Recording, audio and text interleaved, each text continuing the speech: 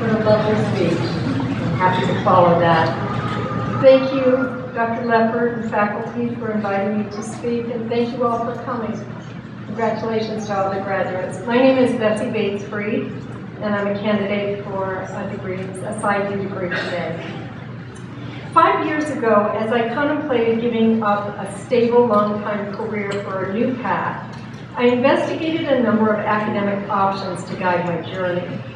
I received advice from friends and colleagues to just get the degree, assuring me that I already possessed the skills and compassion to make the transition from life as a medical journalist to that of a clinical psychologist. I knew that the life change I desired, touching lives rather than merely documenting the contributions of others, would involve sacrifice from my family as well as from myself.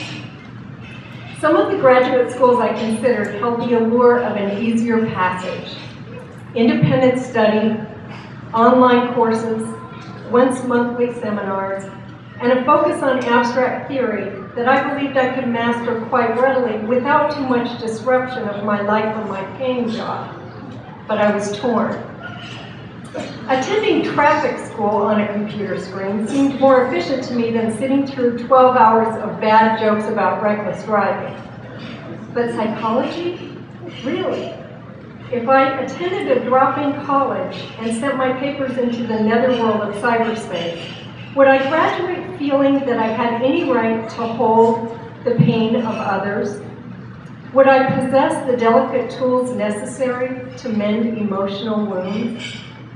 In the end, guided by the steady wisdom of my beloved partner and other members of my family, I chose to take a more difficult road. I enrolled at Antioch University with its 12-hour Thursdays, complex family systems orientation, and insistence on the rigorous application of science to the practice of healing the psyche. A string of parking tickets and a dissertation later, I have emerged a different person.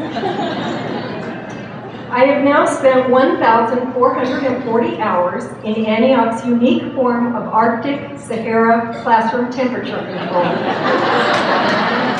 Right? Struggling, arguing, sharing, calculating, and pondering, as my mind and then my soul evolved. It is only in looking back that I realized how much I had not known of myself or of my field of study. It is only now that I realize how much more I have to learn of both in what will become a lifelong quest for inner knowledge, academic understanding, and therapeutic grace.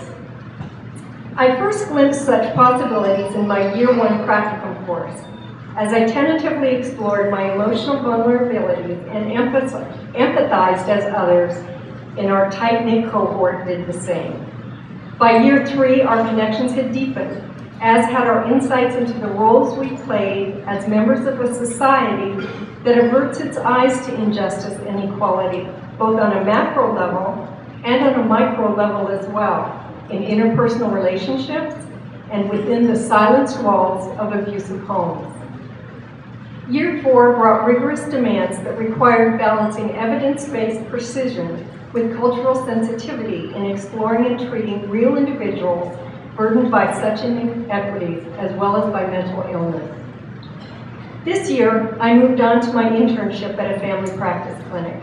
Every day, seeing patients, I feel grateful for the thousands of pages of reading and research my professors insisted upon. I am thankful to my classmates for providing a safe outlet for emotionally deep and occasionally painful growth necessary to the development of a scientifically grounded, nurturing therapist.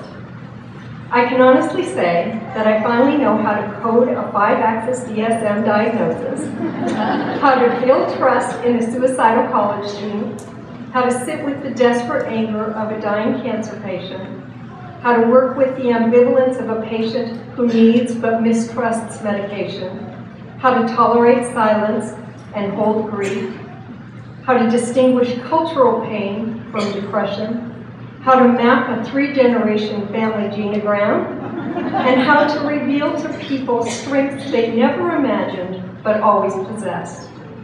As I anticipated from the start, the journey has not been easy. Like all of you awaiting diplomas, I had no clue at enrollment that I would be sacrificing income and paying tuition during the nation's worst economic period since the Great Depression. For me, and probably for you, this meant working while attending school, translating into 7-day work weeks that left little time for leisurely family fun, long lunches with friends, or romantic beach vacations with my husband of 30 years. My family helped tremendously with economic and moral support, warm meals, and understanding. My friends forgave my need to hibernate and pontificate. My own stamina held up somehow. So here I am, humbly prepared to sit in the therapist's chair and to do my best, do no harm, and do what I can to take forward into people's lives the valuable lessons I have learned. Will I change society?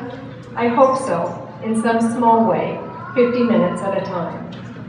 Antioch University Santa Barbara's mission statement calls for education that achieves, and I quote, a rare and essential balance between idealism and experience.